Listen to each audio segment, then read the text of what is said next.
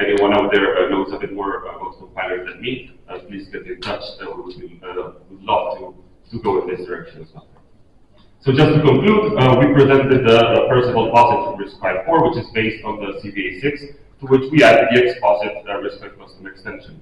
FPGA synthesis results show that there's still room for improvement in this area, and that we can still optimize the hardware for POSIT because it still has a bit of an overhead when compared with the standard flows. All of this is open hardware, and in the next slide we'll have a QR that you can scan to access our GitHub repository.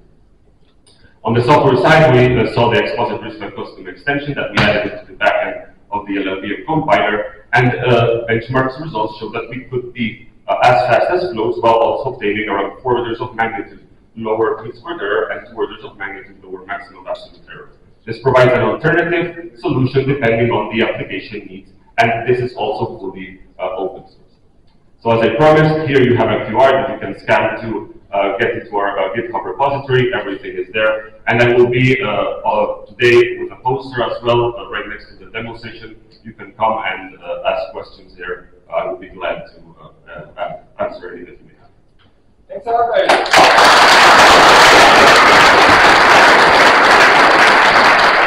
More people are desperate for coffee. Now it's time for a coffee break. Thanks a lot for joining us. Remember, new posters in the poster section areas. Enjoy the break.